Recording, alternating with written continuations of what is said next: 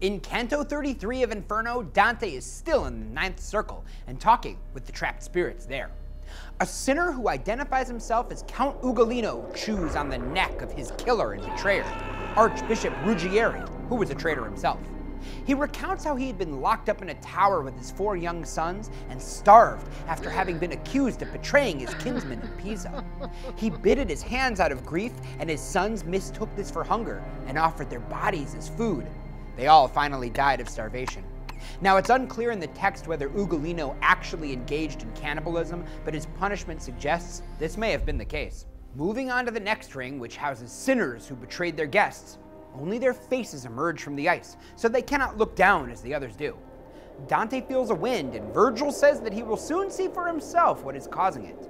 One spirit, Fra Alberigo, now begs Dante to scrape the ice from his eyes so he can weep for a bit until the ice covers them again. He also explains that he actually has no idea what his fate on Earth has been. Sometimes, when a person becomes a traitor, their body is actually possessed by a demon, so that it may seem like the person is still alive, when really, their soul is in hell. This, he says, is true of Branca d'Aurea, who, Dante realizes, is still alive on Earth. Dante only mentions Ugolino's story in passing, accusing the Pisan government of unjustly punishing Ugolino's sons. For Dante the author, even the worst of traitors is not completely evil, and Ugolino's betrayal of his city does not cancel out his love and grief for his sons, or the horror they had to endure.